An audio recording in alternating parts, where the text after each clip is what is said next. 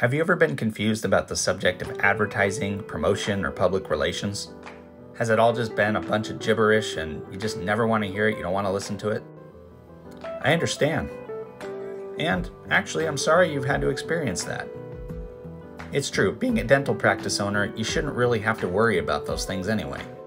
In my opinion, and by working with other successful dental practices, generally speaking, all the owners need is basic information about what's happening, what's working, what isn't, and making sure all successful things are continued. As a side point, one of the most successful things we see is when the owners and the dentist are able to produce full-time and fill their chairs and help as many public as possible and not have to be concerned about things that aren't related to their job description, which is owner, DDS.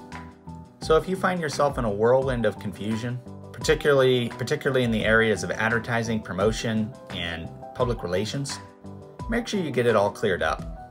There actually are simple ways to understand this subject, and anyone who's looking out for you is going to want to make sure you have the information you need to make the best decisions for your dental office. Jason Wydrow here with Golden Dental Marketing. Thank you for watching. You have a great day.